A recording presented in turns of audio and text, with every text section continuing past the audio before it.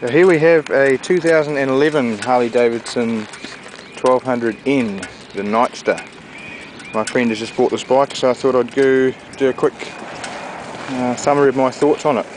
Spent the day yesterday riding it down, a couple of hundred kilometres, bone stock it is, hasn't been touched. I haven't had much experience riding Harleys before, so the first things I noticed when I hopped on it was it is heavy, but you don't really notice the weight because it's all very low. Riding out of the shop straight into the city, it was one of the easiest bikes I've ever ridden. It felt very manoeuvrable in the traffic, and you can totally see why in other countries these are often used as a learner bike. Style wise, I mean that's up to you, up to your own taste, but I personally quite like it. Obviously the owner's going to spend thousands of dollars customising it, so I thought I'd just show you this one in stock. This is how they come, reflectors and all. The first thing I think that needs to be addressed if you were to buy one of these bikes is the suspension. For a few $1,000s you could totally transform this machine, and I do hope that the owner of this machine does that. And then of course move on to the exhaust pipes. So we may as well just start it up for you now and hear these stockers run.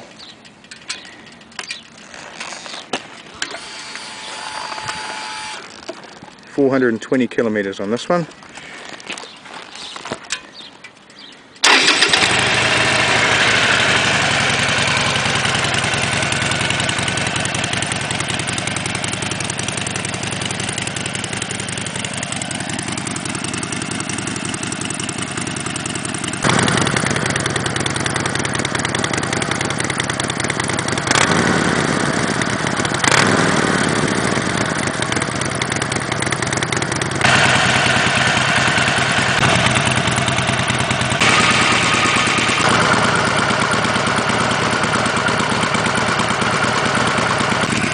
When you turn the bike off, it's got its own alarm system, which I think is quite cool.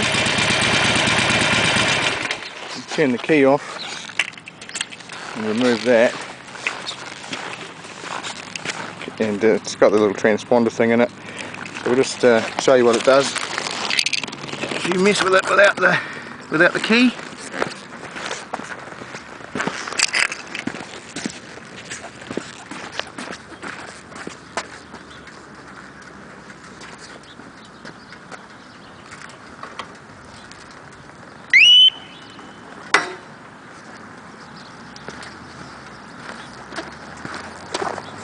it'll just give a warning first off. I'm not going to set it off properly, but you get the idea. So I found this bike very enjoyable to ride on the open road, apart from the inadequate suspension. With the low weight, it was very easy to ride at a fairly brisk pace. The first thing that slows you down is the ground clearance. The pegs will touch down quite early, as you can see there, and the exhaust pipe shortly after on this side. I noticed the front tyre, the standard tyres that it comes on are quite good. I didn't have any issue with them. I did notice that you're pretty much on the edge of the front tyre, whereas there's still quite a bit of the back tyre to go. If this was my bike, I'd be swapping these out with something a little bit stickier and with a slightly steeper profile on the front. Riding the Nightster on the open road is a blast. Totally get why people get into these Harleys, and I could certainly see myself on one after years of not liking them. There's a certain charm, it's hard to describe, but they've got a lot of character. It's good fun to ride. Performance wise, it was better than I expected it to be. A little bit soft on the throttle with these standard pipes and air filter of course. I'm sure it could be opened up quite a bit more, but more than enough power for everyday use. And with the pipe in there it'll go a lot better.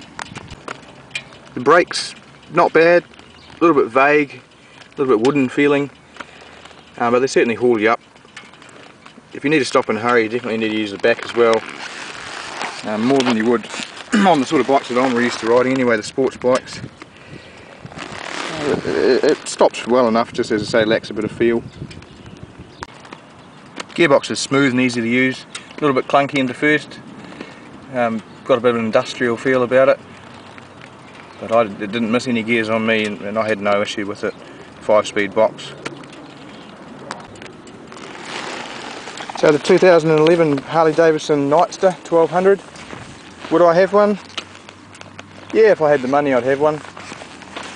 Wouldn't be my first choice of bike if I had to choose something else. I'd probably rather have a big Harley, but certainly a cool little bike. Yeah, take one for a ride. Thanks for watching. I'm getting hot standing here in these leathers, so I'm going to go for a ride. See you later.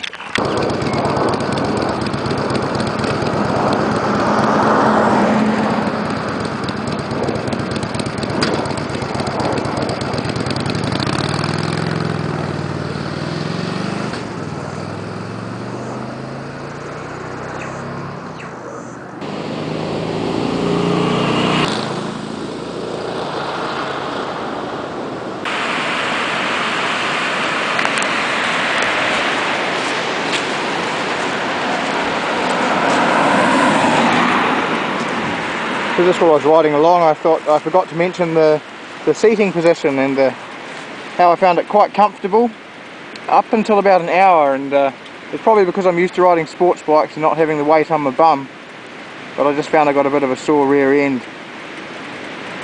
I was also going to try and sum up what it's like to ride the bike and what it makes you feel, but it's kind of hard to put into words. It's probably the best way to describe it is cool. But you just got to try it for yourself. It's certainly an experience.